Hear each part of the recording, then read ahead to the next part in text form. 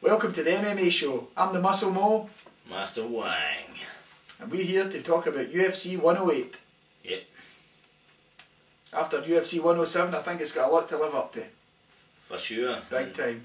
It's been called the plagued one. UFC 108 has been plagued by misfortune. Well, that's one of the reasons we left the show to quite late on, because the card kept changing. I think the card is a bit worse for wear now, but we'll try and get as excited as we can about it. Yeah! Whew. And while we've got that excitement revved up there, we'll look at the first fight in the card, or the main fight in the card. Rashad Evans versus Thiago Silva. Good fight, solid fight. Well, I think as we all know, it was supposed to be Rampage Jackson that was fighting Rashad Evans, but that's not to be just now, still.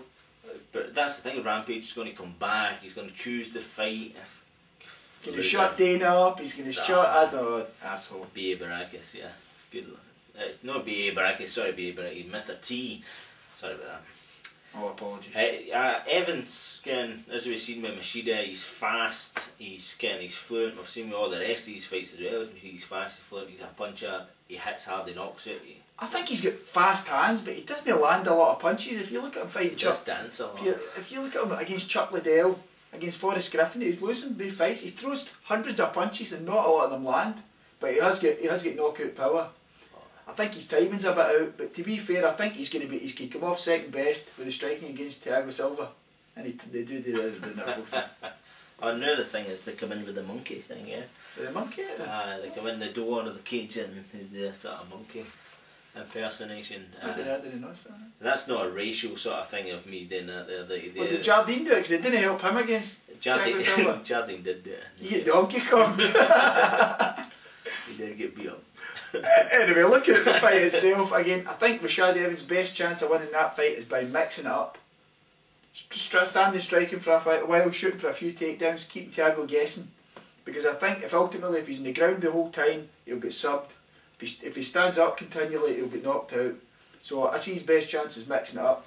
Thiago, keep it standing, eventually knock him out. If he has to go to the ground to either sub him or use his jiu-jitsu and get back to his feet. So who are you going for? I'm going for Thiago Silva. I'm going for Evans.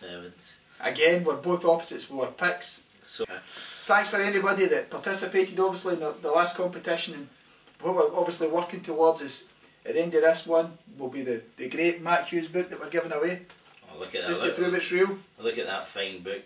Yeah, we're still waiting for our photo that were from the last person we sent out, that TOTs, and they're going to be sending us a picture to verify that they got that in the front. So hopefully somebody will win that. And is that a good book?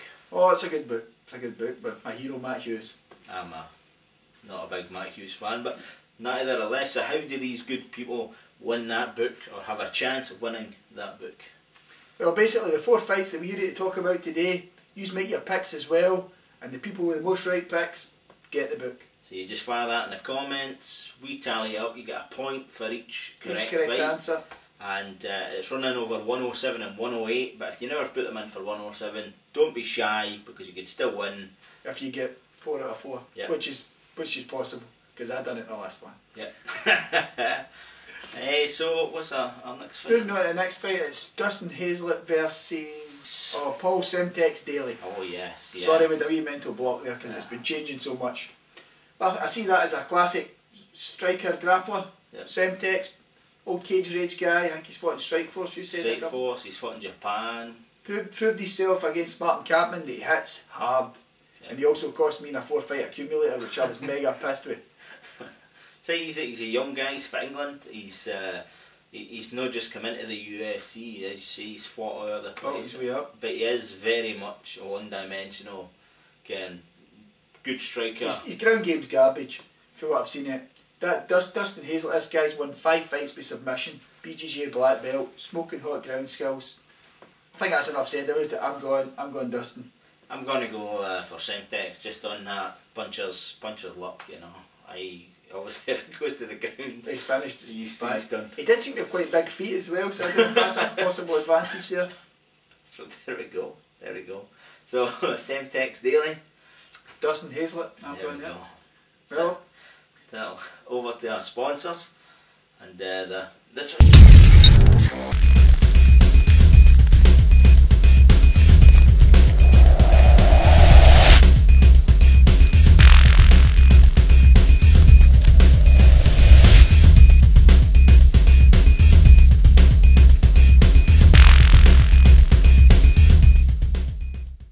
Okay, so that was Go Fast. They're good, and we've got a Go Fast competition. That's another competition. You're lucky you're watching this. That's the book and the Go Fast competition. 2 competitions for one great show. It's value. Considering we're free, it's value. And you've just got to subscribe and participate. So with the Go Fast thing, it's only done to folk from Scotland. Okay, that's good. And it's MMA clubs or that sort of thing. What we're going to do is something along the lines of, if you're in a karate club or a Thai boxing club, an MMA club or whatever, get a picture of you in your club with your people behind you or with your logo. Or even photo take you kicking a bit of ass in training. Yep. Just try to give a wee bit back to guys we train, try other guys that train. Yeah, in the Scottish scene. And if we choose you, we'll send you a Go Fast starter pack, and it's got like a t-shirt and tin of Go Fast and their energy shot and kind of stickers and lanyards. Proper good prize. Right good stuff. Yeah. If you're from Scotland, you'll know what that means. Yeah. And that's all you've got to do. Take a picture of yourself and show that you are interested and you train, or even if you don't train, you're reading a Matt Hughes book or something like that, but it's got to be from Scotland. We're only sending it to Scotland, so... Can we open it up to at least if they don't train, they don't have a book, maybe pulling an angry face in the living room? Oh, I put angry face, you know, if you're sitting there reading Sherdong or on the MMA channel, you know what I mean? A picture of you surfing the MMA channel, but it's only Scotland, and yeah, good. I would like somebody better than Diego Sanchez, pulling an angry face. Aye, a good Diego Sanchez angry face from Scotland, and if we choose yours, you get a Go Fast. But don't worry, there's no consequences to that angry face, although there was to Diego Sanchez, because he got his face ripped apart. Yeah. That was one of your picks, was it not? I did pick Diego Sanchez, and he was looking fantastic. And he's going in the Dragon's Den with his yes cartwheel after his fight career is back. Anyway, he done well. On to the next fight. And this is an exciting fight. This is probably the most exciting fight in the card. I think, well, possibly the main event, but this is going to be good. Junior Dos Santos versus Gilbert Yvel. Oh, nice. Very nice. Now, I haven't seen a lot of Gilbert Yvel. You've watched a lot more of his fights than I have. I've only really watched the 2 Affliction cards, so I'll let you. What do you think? He's a brute. He's an animal, and when you think of like a proper warrior, somebody who would have been in the battlefield back in the day, this is Gilbert Yvel. He's got all the tattoos and all that sort of stuff. But I read his wee thing was past job bouncer. I would have preferred if he just put thug. Well, he's an animal, and he really is. When people talk about they go in there with the hate, or they go in there with the kind of killer instinct or the animalistic instinct to he's mad already. He is up for that. He is the prototype for that kind of fighting. He goes in there and he's a berserker. He's in there to do as much damage in his short, and he does it. It's something like 32 fights and 27 KOs. He's quite a young guy for that amount of fights, so he must enjoy it to fight that regularly. He fights everywhere. He's a striker. He's vicious, you know what I mean, and he's big and he hits hard, and yeah, Junior Dos Santos has the tools in his artillery to well, I think Junior Dos Santos, obviously he's fought Crow Cop, not the best Crow Cop I've ever seen. I mean, who else has he fought? He fought Struve. Struve, the big tall dude, he's doing really well now. And he also fought, who's the guy that beat Gabriel Gonzaga, Jiu-Jitsu guy, went to Strikeforce. Oh, Verdum. He beat Verdum, first round knockout. Struve, I think, was first round.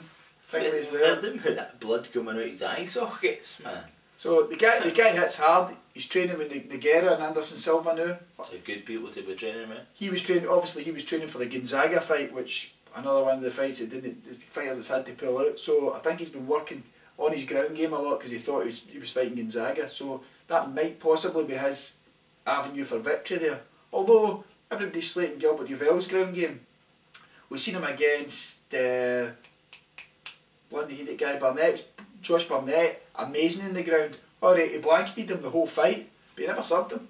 Must be something there. And he's won by submission a few times as well. It has been like leg type submissions, heel hooks and stuff, but he has a few wins via submission. So. And you probably think I'm waffling right now, and the reason for that is I don't know who to pick. Well, that's kind of simple. He comes from Holland. He's Dutch. He's huge. He's heavily tattooed. He's a barbarian. Gilbert Yvel is going to win. The Dutchman or the Brazilian? Just to keep it going, I'm going to go Junior Dos Santos, but I think that'll be a smoking hot fight. Somebody will probably get knocked out there. Oh yes. Oh yes.